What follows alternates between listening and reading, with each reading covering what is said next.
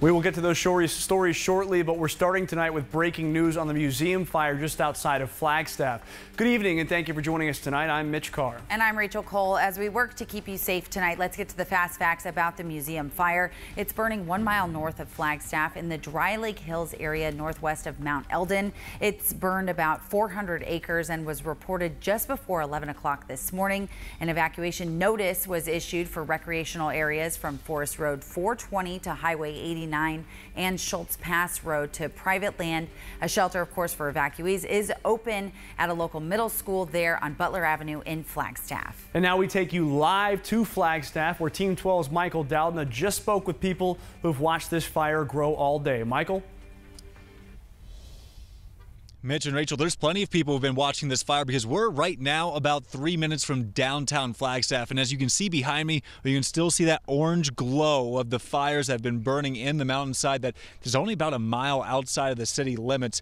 Now, the calls about this fire started around 11:15 this morning as there was first reports of smoke in the mountains. And the concerns with this fire is the fact that it's so close to some residential areas, many of which are now under that second level to be told to be ready in case an evacuation order comes. Now, we talked to Andrew Orr, who noticed these flames around noon and started taking these photos that you've been seeing about an hour later. Andrew described by the time he was taking photos that firefighters were already busy and on the scene. He was seeing airdrops as the flames were sometimes reaching up to 100 feet.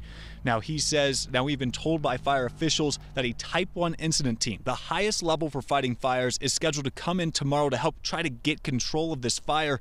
And Andrew says he's not surprised by the news. The severity of the situation,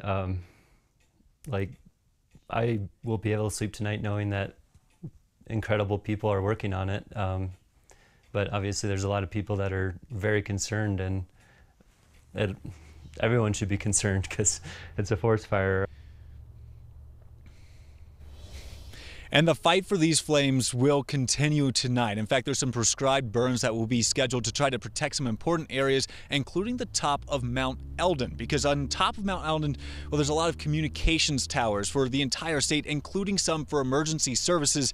And those become very valuable in the days to come as they try to fight this fire and make sure it doesn't reach any of these residential areas. We're live in Prescott. We're live in Flagstaff. Michael Doudna, 12 News. Yeah, all